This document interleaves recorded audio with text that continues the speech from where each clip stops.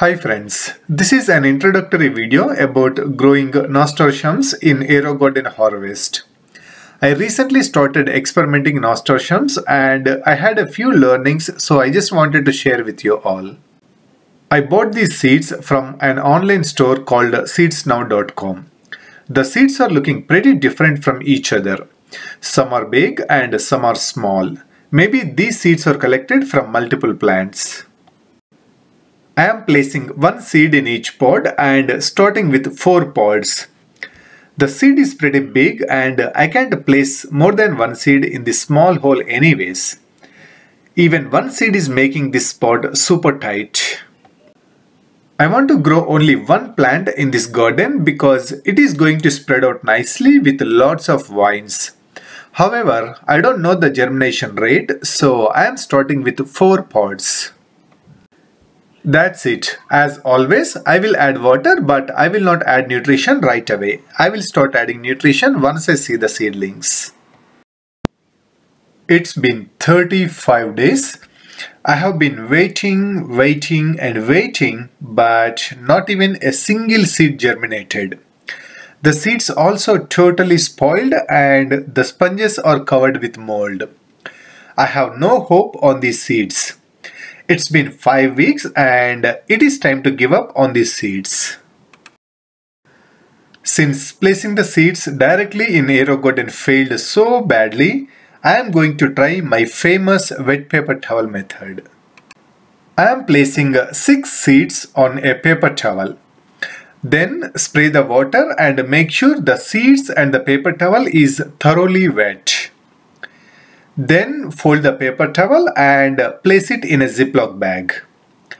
Now close the Ziploc bag, leaving one end open a little bit. Then keep it in a warm and dark place.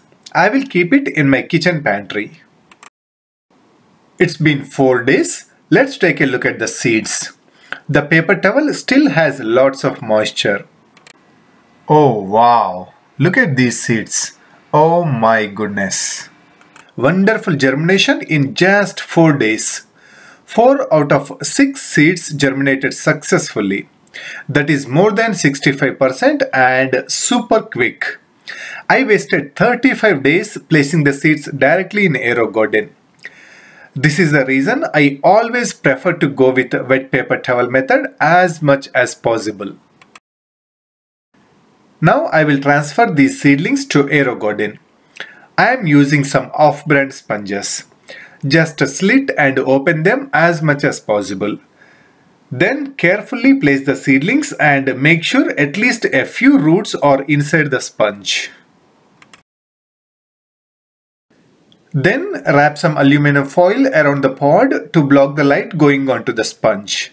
This way we can prevent algae growing on the sponges as much as possible. Alright, the garden is ready with 4 pods. I am still planning to grow only 1 or 2 plants in this garden, but I am not sure how many of these seedlings will survive. Once I reach to some confidence that these seedlings are going to survive, I will keep 2 plants here and transfer the remaining plants to other gardens. It's been 2 days since I transplanted the seedlings. Seedlings are doing excellent. Leaves are opening up and looking beautiful. I was skeptical on one of the seedlings as it was not developed very well, but this is also coming very nice. It's been 10 days. Look at these beautiful seedlings. Surprisingly, the first stem dried up, but the new branches are coming very nice and healthy. Same thing with other seedlings as well. The very first stem dried up, but the subsequent branches are coming very healthy. These seedlings are already looking beautiful. Look at this seedling that I was very skeptical. It looks very strong, stronger than other seedlings. This whole journey is quite interesting.